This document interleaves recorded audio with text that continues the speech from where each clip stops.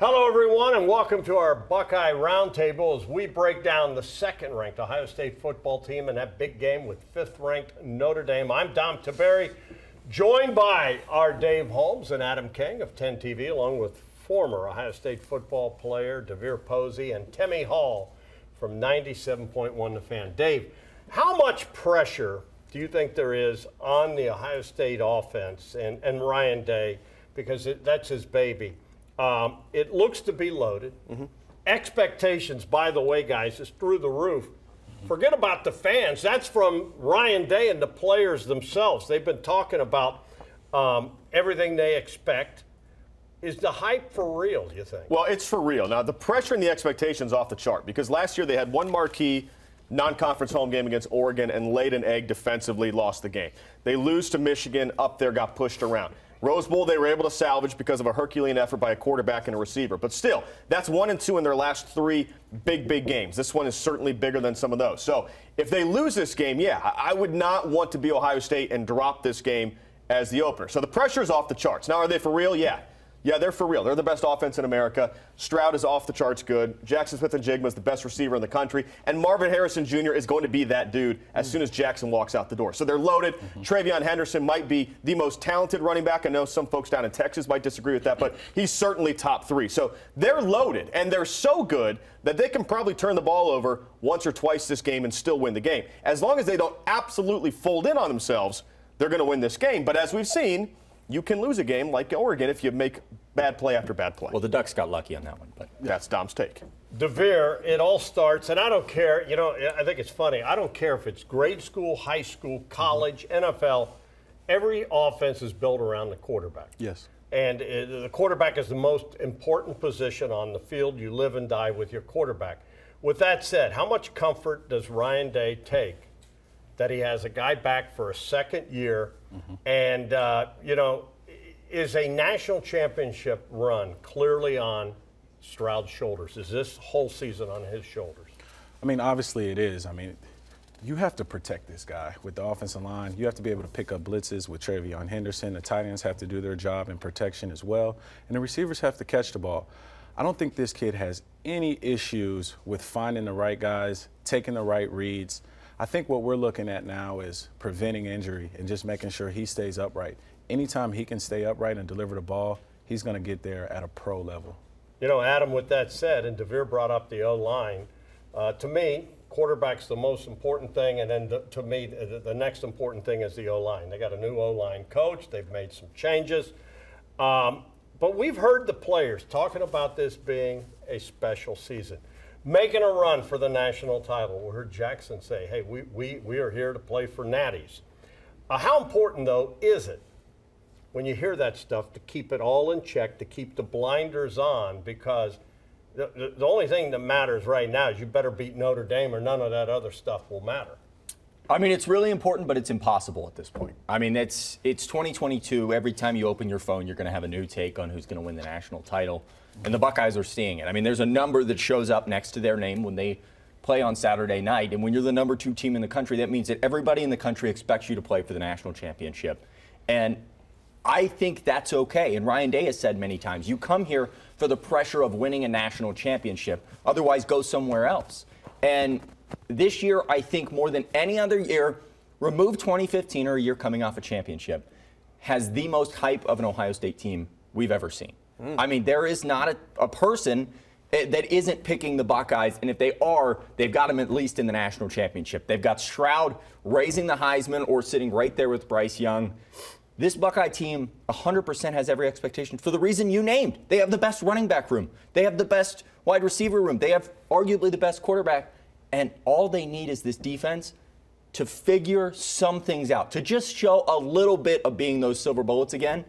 And I think it's okay they know the expectation, because I think when you know the expectation, you know the goal, and you're able to go chase it. Tim Hall doubts this. I mean, he says the defense has to be the 85 Bears, or else they're not going to go 6-6. They'll go 6-6 unless they're the 85 Bears. That's Tim Hall's That's some good sports talk stuff. And now you're doing it.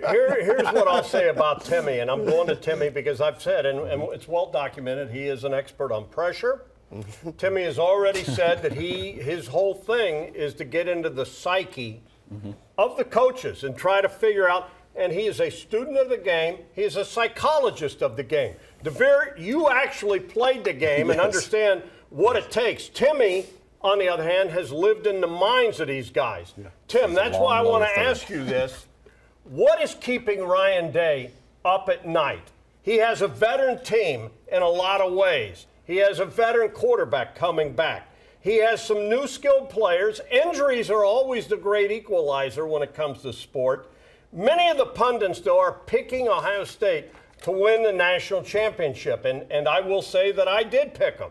Now, I know you can yell at me, but I got to pick someone, and I think it is Ohio State this year. It is not easy, though, Tim, and I think we can agree, as you've studied the game, to win at this level.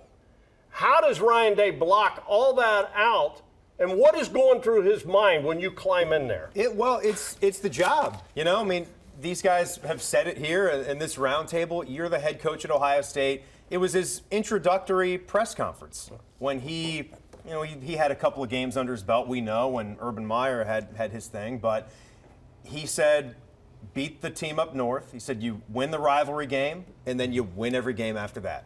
Like, he understands the pressure that comes with this. And, you know, I don't really have sympathy for guys in these positions because it's just a club that keeps going around and around. Even guys that lose their jobs, there's a $1 million salary a month later. But I'm not thinking about that with Ryan Day. He's making, $9 or $10 million a year to deal with pressure and to compartmentalize things. And then he has shown us that he can go out there and function as a head coach and get the job done. We're talking about a couple of slip-ups. In his whole entire time as a head coach, he's lost one Big Ten game. These things are incredible. The way Urban's run started, not even getting to double-digit losses in his tenure, and the way it's rolled over with Ryan Day's beginnings, he's accomplished everything you can accomplish as a head coach. He just has to win a national championship now. So however long he's here, I don't know if it's this year, but Dom, it's national championship or bust. They're in that position right now. Yep. It's just we got to win the title now. All right, here's what I'm going to do. Last thing, I'm going to start with you, Tim, and we're going to look. And I know this is. We can talk about it. We don't want the players listening to this or talking to it. I'm just going to ask you, and it's a simple yes or no. And if it's no, why?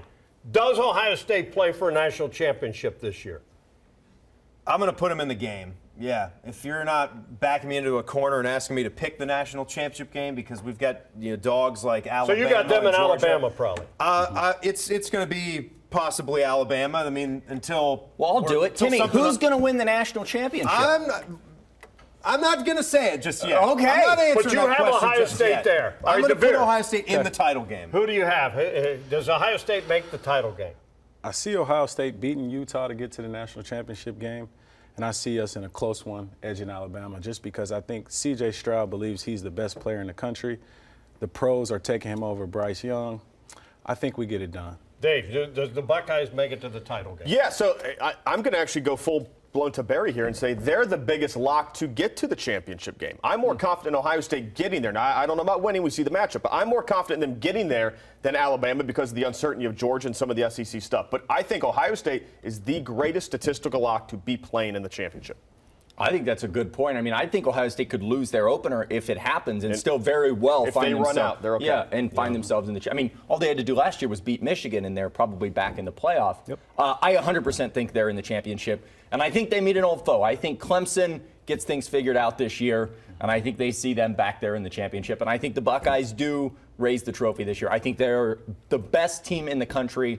And I think they're going to prove it on defense this year. I think they're going to be one of the best teams on defense. You've trained them well. No, I mean, now there are years where you've trained them the well. Buckeyes are predicted to be 10th, and Dom will pick them to win it. Can we please get to the title game so we can do this again? All I hope is that Ryan Day is keeping all his players away from this. But, yes, I do have Ohio State winning it all. But let me just say what, folks, a lot has to happen. They got to take care of business on Saturday. They got to stay healthy. They got to stay humble. And I still go back to what Woody said. If someone comes up and tells you how good you are, you kick them in the shins. Unless now, because everyone's living longer, unless they're a 90-year-old woman. Because they're just trying to make you soft. But the potential's there for this football team to make a 80-year-old women are in Dom DeBerry, pro kicking 89-year-old women. 90, I said. Yeah, but what about the 89-year-old women? Well, people are living longer. All right. Great stuff. Thanks for watching. Keep it on 10 TV 97.1 The Fan for all your Buckeye football needs.